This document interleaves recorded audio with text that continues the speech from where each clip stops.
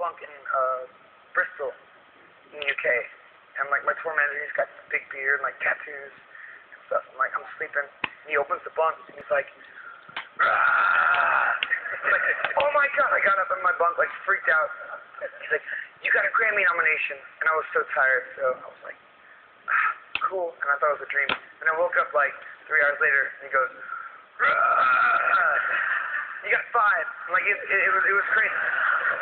Yeah, I mean, like I didn't get to like I don't even think I've fully reflected on what that means yet. Yeah. Right now, but I told you not to do anything interesting when we weren't rolling camera. Now now it's all out. Yeah. Well, we're all so happy for you, and it's going to be an amazing night at the Grammys. But to go further now with you on this project, talk about how you came on board and why you chose the Doors to collaborate with.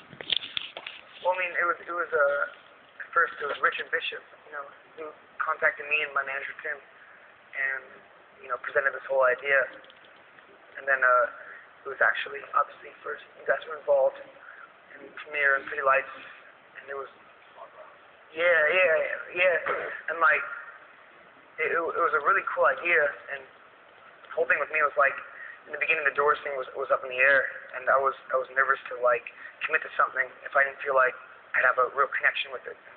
That was like in my heart my real pick, because of course you have a wish list of a certain amount of people because you don't know who's gonna be able to show up or not, and that was the most personal and special thing to me was the Doors, because I grew up listening to the first recollection of anything musical was the Doors in my life, so it's cool to like come full circle and actually have that a reality. So that was the main thing. It's interesting because it really comes through in the film that I don't know if it's your personality or just that you have a gift as a producer, but it seemed like it was almost effortless, like you really got on with them right away.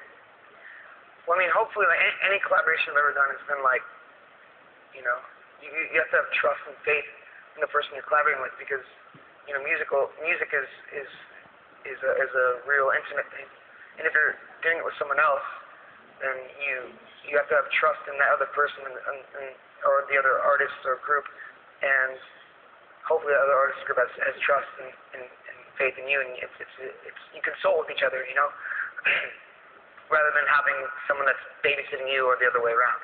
I don't want to do a collaboration if I'm telling someone what to do and vice versa, but if you can be vulnerable for a second and sit back and let them do what they do, and then vice versa, those are the most special products in the end of the day. So that's what exactly what happened with.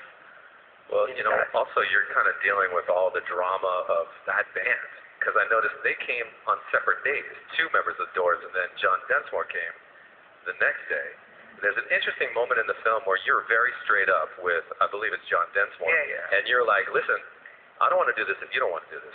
You're very honest about the process with him.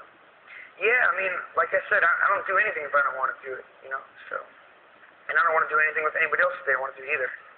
And, like, there's a whole documentary behind this and cameras and all that stuff, but, like, and I think, which I, faith of the whole production team, which is an amazing team and did a great job, all that aside, it's like at the end of the day, let's make a great record, Yeah. And like, and I told him, like, get the cameras out of the room for a second, let's talk about this, like, let's do a great record. I think we can do something awesome. I think John's thing in the beginning is electronic music,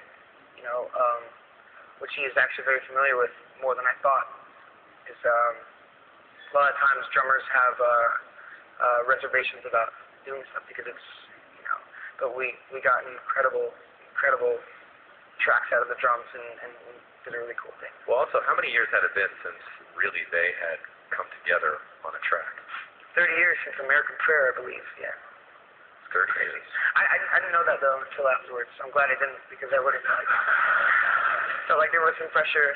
Well, it really feels like from the film that you enjoyed the process, and it was terrific results. Crystal Method. Now, you guys had more of a challenge, somewhat. You went to Detroit. You're with Martha and the Funk Brothers.